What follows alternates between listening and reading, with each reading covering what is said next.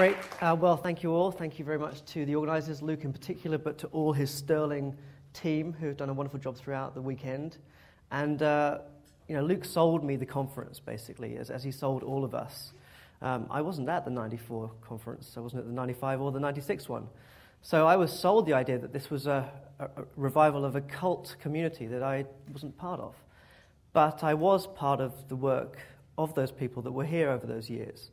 And I want to spend a bit of my 25, 30 minutes talking about how those ideas have shaped my career, the kinds of ideas that I've had, the kind of work that I've undertaken, and to try to reflect a bit on this concept of the virtual future. There's always a double-edged sword of being the final speaker. You, on the one hand, are waiting for your talk and have to wait quite a long time. You're also aware that people are quite tired by the end of the conference, so you think you've got to really do something special. But at the same time, you get lots of great ideas from others that are here already, and get to meet lots of really interesting people, like writers, like filmmakers, philosophers, sociologists, artists, performance artists, and that belief that this conference was going to be that kind of community really compelled me to wanting to be here. And it's been a real pleasure. We were talking just at the break about what sorts of conferences are worth going to. And it seems to me that the kinds that are worth going to are those that bring such a range of people to talk to the kinds of subject that we're interested in. But thinking about this virtual futures was really at the heart of what I wanted to do. And the title that I came up with for this talk was There's Nothing Virtual About the Future. And I'm an optimist. I'm someone that, despite Pat saying it's the same shit and everything's screwed, I think I was quite optimistic about the future. But having said that, yesterday I went through a series of mass media meltdowns.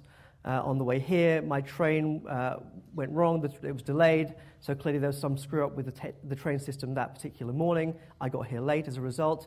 Also on the way, about this point in my journey, my computer decided to die. My MacBook Pro, which is just about a year old, decided to give up, and despite the efforts of the most technically equipped people amongst this wonderful community, we concluded that actually it's an Apple Genius Bar situation. So I didn't really have my presentation finished on the way here, but by that point didn't have a presentation at all. So what you're seeing here on these slides is in fact the handwritten notes that I made yesterday while sitting and listening to all of you talk. But it was a combination of things that went wrong as well. My mobile phone ran out of battery, so I couldn't be on Twitter tweeting or talking to others either here. Just out of interest, how many people, hands up if you are using Twitter during this event? Hands up. Say about 20% of the people that are here. We'll talk more about that in a minute. But couldn't do Twitter, couldn't do anything that was really very technological. All I had was this pencil. I had no paper. I had to borrow that from somebody. But by the end of the day, the pencil wasn't very sharp. I couldn't write with it either. And it's one thing to arrive at a conference and find someone that's got a dongle because you've left yours at home. It's another thing trying to find a pencil sharpener. And I don't know whether back in *94 people had pencil sharpeners. But certainly I didn't even bother trying to... anyone got a pencil sharpener here? One at the back. 2 people. Well, there's reasons to be optimistic about this life. So... But nevertheless, it felt very much like a media meltdown for me.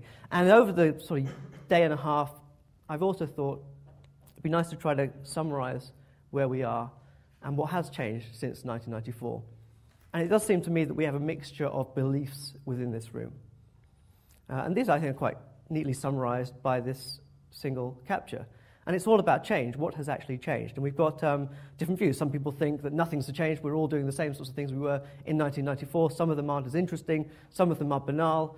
But we're basically the same. We've got language. We've always had language. It's something that we're not going to surpass. And Twitter and Facebook are all these mechanisms through which we augment the language capacities that humans have developed over centuries. On the other hand, you've got people that think everything's changed.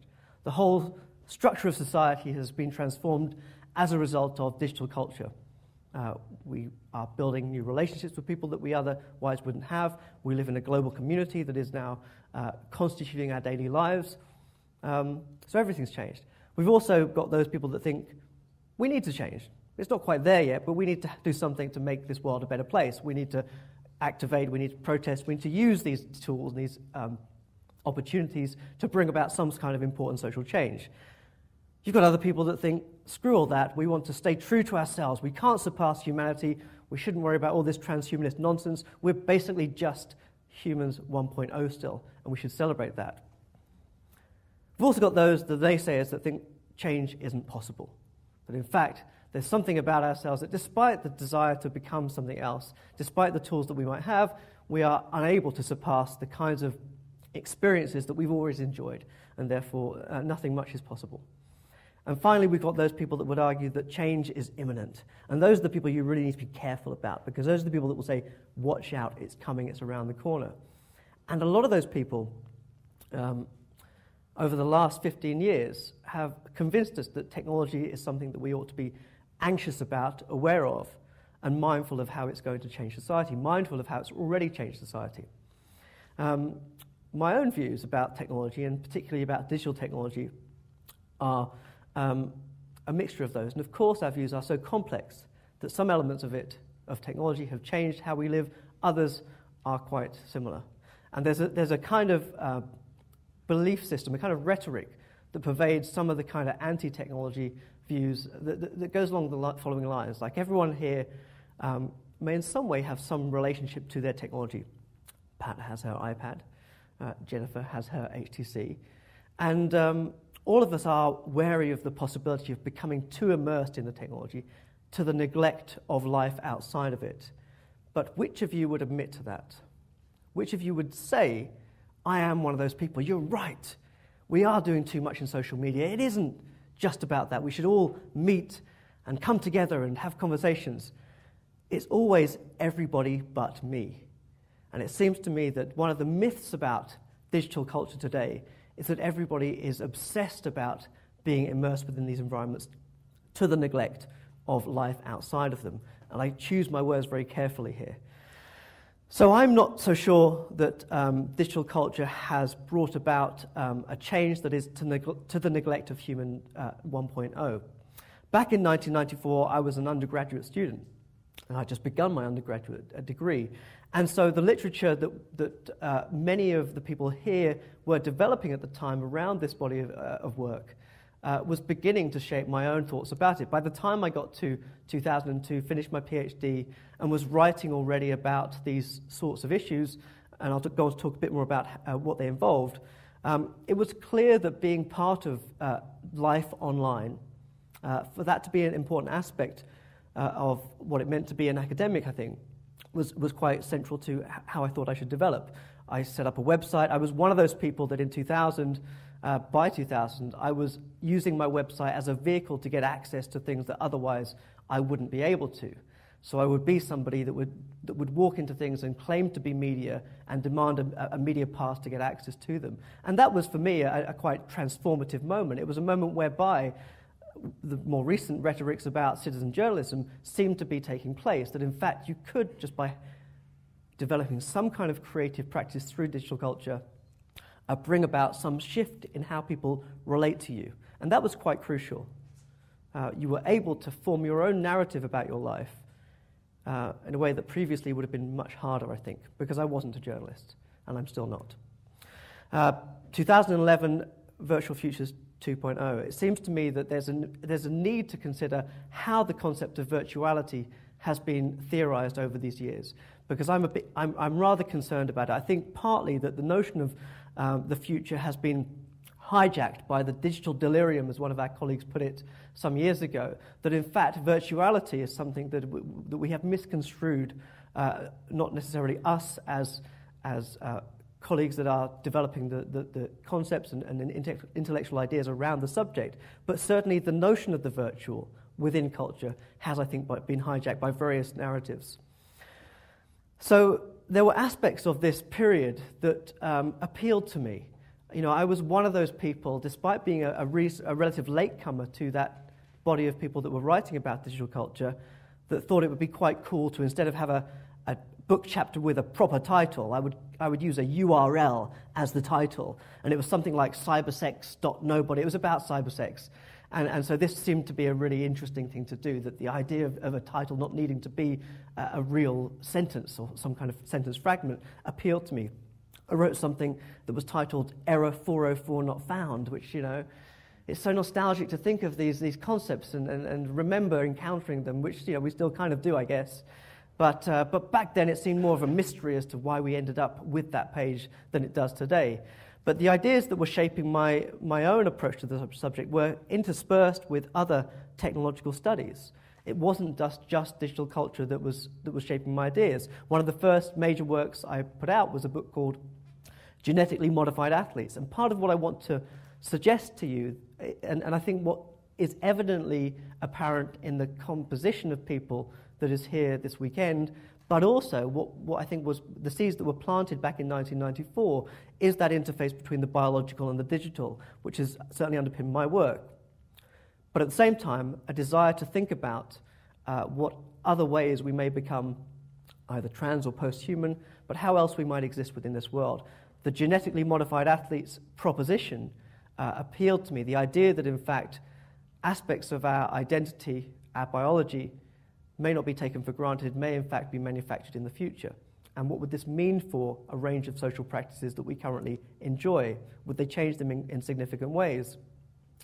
In the last few years, since around 2005-06, I began to work more with artists and designers, and found that I think one of the things we could say over this period is that the kinds of people that are being brought to this conversation have expanded. And so the fact that someone like Kevin Warwick would be here, I think, is an example of that, that in fact the disciplinary boundaries that we heard yesterday are simply fictions, are in fact becoming much less robust, both within the academy but also outside of it. And I'll talk a bit about the relationship between science and society in a moment.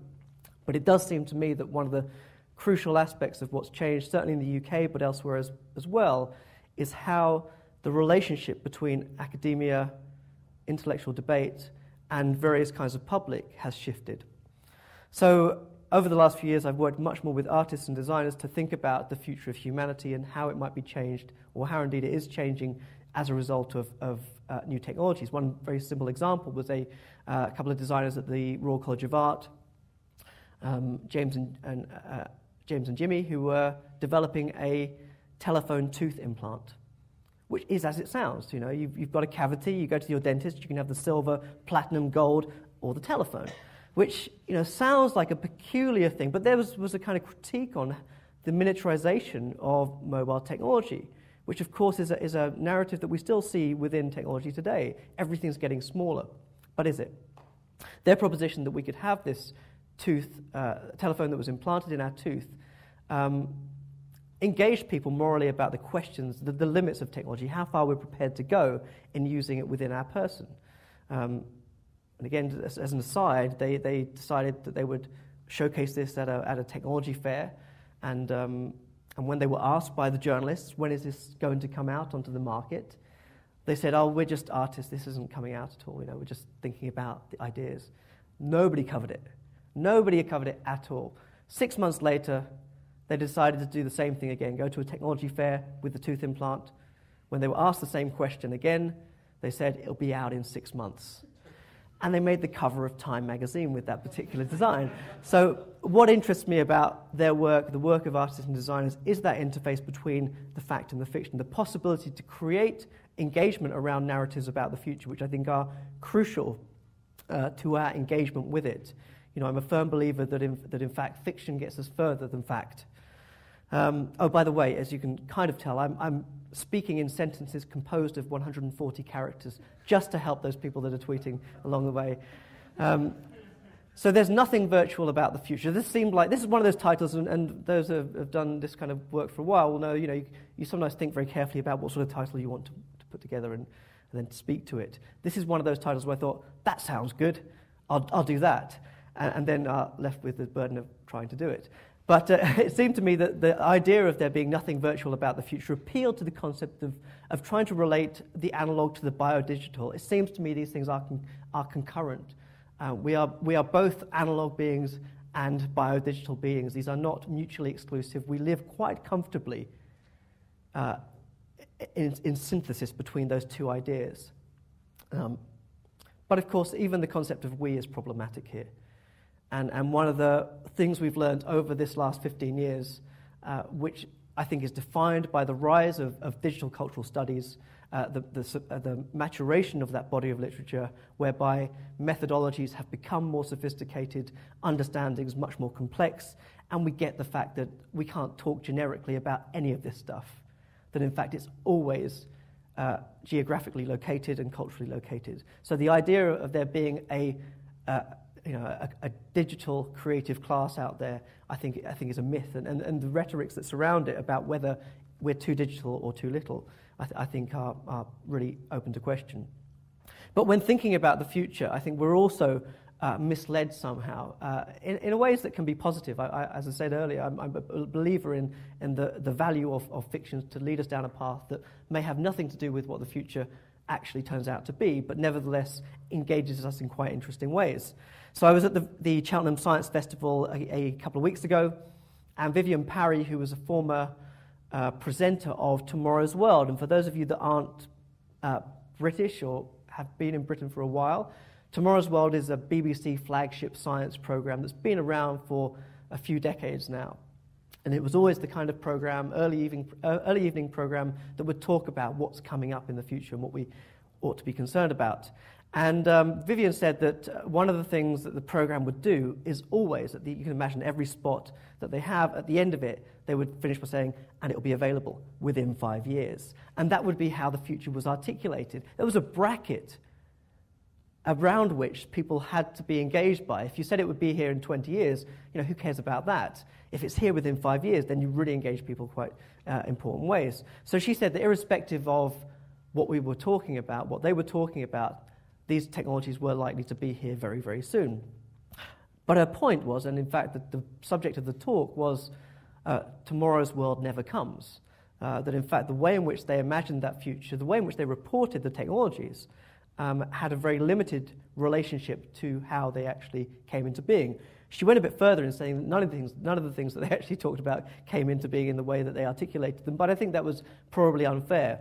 It seems to me that many of them have, and here's a few of them. Cryonics, food pills, space tourism, electric cars. Now, we could talk about each of those as either being here or not. Cryonics, you can do it today. You can sign up for cryonic suspension, which is what some people wish to do in order to have the possibility of coming back to life after they've died. And if you're interested, you can have the head-only or full-body suspension, depending on your budget. It's about $20,000 for the head-only, about $150 for the full body. So depending on what you want to do, you can suspend a whole lot. I mean, clearly Kevin would only suspend the head, but many people here, I think, would like to keep their bodies too. So this is a possibility. In fact, I know people that have signed up to this. They walk around with a necklace that has a little medallion at the end and says, if I die, this is what needs to happen, because what needs to happen very quickly. You have to get the body to the place where it needs to be preserved, and if you don't do that quickly, you can't really do very much. Any significant amount of time, the brain turns to jelly, and you can't really expect to bring much back if reanimation becomes a possibility. So yes, reanimation doesn't happen today, but this was a technology that exists, and there are cultures of people that are doing this. Food pills, well, we don't have those, and the sort of standard remark is, of course we don't have those. We like to eat. We like the taste of food. We like the culture of food. It's something that we enjoy, and so why would we want food pills? We were wrong about that, or food sprays, or whatever it might be. We also have McDonald's, we have Burger Kings, we have all kinds of foods that perhaps don't celebrate those values of culinary culture that we appeal to when saying that food pills are a ridiculous idea. And so maybe we're not quite at the food pill stage, but arguably eating has become devalued in certain parts of our lives. Space tourism, most of you haven't been up to space recently or if at all. You can do zero gravity flights now, so if you have a spare $2,000, you can do this in the US, in Russia, not here in the UK yet, but Virgin Galactic has already set up its base within Scotland, so who knows, quite soon there might be that opportunity. Stephen Hawking's done it, so anyone who has that cash can get close to space, and some would argue it's around the corner.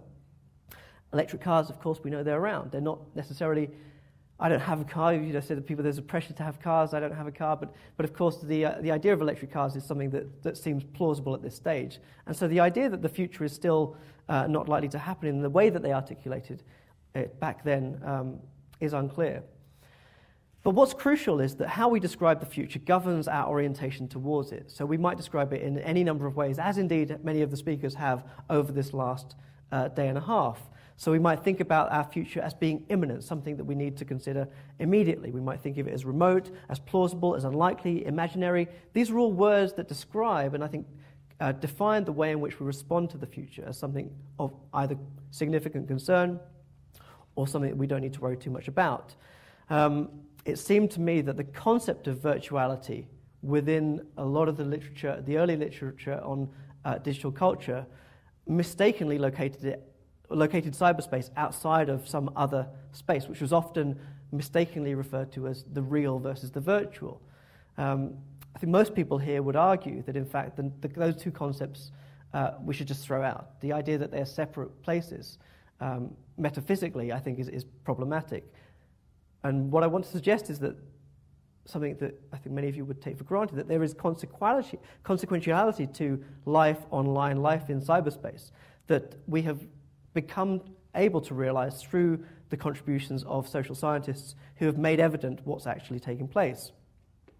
But I think one of the consequences of this, one of the consequences of locating virtual space outside of physical space, is that it led to its being fetishized. It was something that actually made it exciting, that there was this other world that we could be part of now, that had different values, different communities, different ways of relating to each other. The body wasn't there. You remember this stuff. It gave it an appeal that I think allowed people to become excited about it. And I think that's a good thing on the one hand, but it neglected the fact that there is consequentiality to what takes place. So I think rather than the idea of it being a form of escapism, to be online, to be outside of this other world, I think that the fantasy of digital spaces gave the real world greater consequentiality. And in one of the conversations yesterday, it came up that, of course, literature, theatre are all mechanisms through which both escapism but also the interaction between fantasy and reality are played out. And the way in which those texts affect our sense of the world has been apparent for years. So the digital experiences are not necessarily a change in kind, they may be just a change in degree. But I still want to argue that, in fact, the consensual, for want of a better word, hallucination of these experiences did give it a tangible reality that was distinct, that in fact the fantasy became a common part of our real worlds in a very powerful way. And we might argue in response to that in fact these were hyper-real experiences. They were defined by that fusion between what happened in these online worlds, these digital spaces, and what took place outside of it. So that's the first part. But I still think we may argue that the future is perpetually outside of our reach. And I think that the idea, therefore, that the virtual is an appropriate term to describe these worlds is based on that idea. So the future is something that never exists in the present. We are always oriented towards the future, whether it's an hour from now, a year from now, or 100 years from now. The future is persistently creeping up on us, if you like. And so we are resigned to the fact that we are only ever almost there. And I think the consequence of this is an explanation for why virtuality was such an appealing concept, that it created an unreal status to these places, which explained them. It was unreal. It was not quite here yet, and possibly something that we had to realize. And that's a very kind of hopeful rhetoric, I think, to instill around this technology. So the unrealness of virtual futures was, I think, a central part of its currency. However, it wasn't the only unreal process that was affecting us at the time. And in particular, over the last, around about the 1994, 1990, biology also became somewhat unreal, in particular with the rise of the Human Genome Project. So at this point in time, not only were we moving online, we were becoming people that existed in these new spaces, these new communities, we also had our biology being affected by the development of science. And the Human Genome Project promised a similar unrealness to our future. The unrealness of this, of course, was played out in quite tangible, consequential ways. So it led to a genetic worldview, the idea that, in fact, the genes that we have are determinant factors in who we are and what we do, or what we may become. And this gave rise to all kinds of discourses about how society was about to change, that we would need to rethink our ethical foundations, we would need to change our laws, that society, our relationships to each other were all about to go to become not corrupted, but certainly distorted. And even the language we used to relate to each other was going to change as well. So this duality, these two themes of what was happening over this last 15 years, I think are not coincidental. Gattaca, the film that many of you will have seen about a possible future where genetic selection is taking place as a matter of course, came out of the same year as the second VF conference. These relationships, I think, were central to how we now make sense of virtual futures today. Now, when thinking about the interface for these relationships, it seems to me, looking again at the literature, the people that are around us, the media art histories, the people working within this transdisciplinary body of work were central to shaping those common understandings. And in fact, that interface between the two was essential. But it led to, I think, concerns about what that future might hold. We heard earlier that in fact, Cynthia may not have been a synthetic biological organism, maybe some kind of intermediary point between regular biology and synthetic biology. But it seems to me that those common anxieties about the future exist for both the biological and the digital. So this idea that synthetic biology could lead to a system where we patent life, we own life, we commodify it, we attach it to a particular company who owns it, were part of those anxieties. So this idea of Microsoft being the possible owner of this future technology raised those similar anxieties that I think pervaded the digital culture era. But similarly, they were also consequential. They had dramatic implications for how people lived their lives. And around about the same sort of time, 97, 98, a book was published called The DNA Mystique, which talked about this by Lindley and Nelkin, that described the fact that irrespective of what science has achieved already, and by this point, genetic technology has done very little, it's still done very little. But irrespective of that, the implications of the discourses around genetics were beginning to shape societies in quite profound ways.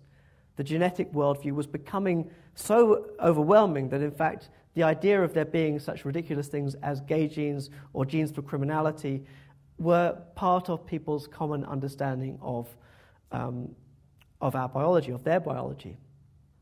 And so I mentioned near the start that I wanted to talk about science and society, and it seemed to me that one of the challenges that's happened over the last 15 years is that you've had greater sophistication in communication within the scientists. You have a lot more, you look at festivals, for example. There's a science festival happening in the UK nearly every couple of weeks. In 1994, that will not have been the case. So you've now got a situation where people that are developing science and technology are finding routes through which to communicate with the public and dialogue with them, which is the polite way it's articulated. On the other hand, they have many opportunities to get the public on board with what they're trying to do. And this is the slightly cynical version of that story, that in fact the rise of public understanding of science, of trying to engage public with science and technology, is in fact a vehicle for simply the limitless promotion and development of science and technology. So we have to be mindful of that and aware of the fact that these technological processes operate within a much more sophisticated research and development scene now than they did back then. And in fact, people talk about genetic modification as being the worst possible moment for science, where it failed dramatically in being able to convey what it was doing, and everyone got very concerned about Frankenstein technologies and so on. But within the field of bioethics, you begin to see these crossovers. So Joe Zielinska published a book called, which included the two words new media and bioethics within the subtitle. And the idea that these two areas are becoming closer together, I think, is part of what will define virtual futures over the next few years. We heard from Stellark and other people, Kevin, for example, who talked about those challenges with with doing work that engaged professionals who otherwise wouldn't be modifying people in such a way, but now they're taking place. And those relationships between artists and scientists, the critical art ensemble, which we also heard about yesterday, I think are indicative of that shift. The tangible implications for regular people is also crucial. So we are able to save the cord blood from our children to protect them against leukemia. But if you do that, and I have a 1-year-old son, we tried to do it last year, but in fact, if you wanted to do that, you have to compromise the natural birth, so we didn't. But you can do that and pay again. Everything's about £2,000, it seems, similar for cord blood. We heard yesterday, or a bit today, about Aubrey de Grey and the possibility of life extension. These ideas are embedded within digital culture. They wouldn't be possible without digital technologies, as we heard also yesterday in the talk about health and digital technology. So there's this relationship that has emerged between biology and digital culture that I think is really expanding right now. It's becoming a defining element of what we're thinking about in the future. And I want to end this talk just by a very simple point. This is a tweet reply that I got from John Perry Barlow. Who knows who John Perry Barlow is? Hands up. So a few of the people that were probably here in 1994. One of the founders of the Electronic Frontier Foundation. So I got a tweet from, I don't know John. I've never met him. I've not even tweeted him before. But this morning I thought, well, we've got all these people here that are part of that era. I'm going to see if he's online and on Twitter and see if he has something to say. So I found his Twitter account, and he was in Delhi. He's been in India for the last few days. And I said to him, what have you got to say to the people that are here at this conference, this groundbreaking but also quite nostalgic conference about what's happened in digital culture in the last 15 years? And he said the following: the fact that we've had more of the same for so long that it's no longer the same. And this seemed an appropriate way to kind of conclude this talk. And I think that the idea that, in fact, yes, there's a great deal that is the same. We're not simply living online. We're not simply immersed within our technologies. But in fact, those experiences, and in fact, we don't even know what people are doing in these worlds. We have our own experience of them, but that could be very different from what someone else next to us is using them for, or indeed getting out of them. For example, I have 2 Twitter accounts, my own, and then I have Futura Mia, which is a Twitter account that is pulling RSS feeds from everything that I'm interested in and pulling it into one account and tweeting the whole lot. So a journal, for example, new table of contents, it comes into that RSS feed, into the Twitter account, and so everything goes there. I just go to one place to look at all the stuff I'm interested in. Now, if you're not doing that, that might be a great way of streamlining your life so you don't become obsessed with being online. But I think that it's not necessarily something that everybody's doing. So the fact that we still know very little about many of these practices is exacerbated by the fact that they come and go very quickly. We don't know whether Twitter will be here in 5 years. And so to spend time investigating sociological processes that in the end may cease to exist in the same way within a very short period of time presents a very big challenge for particularly people researching the field. And it seems to me that one of our challenges is in trying to develop methodologies that are applicable to new platforms that we still don't yet know will exist. So thank you very much.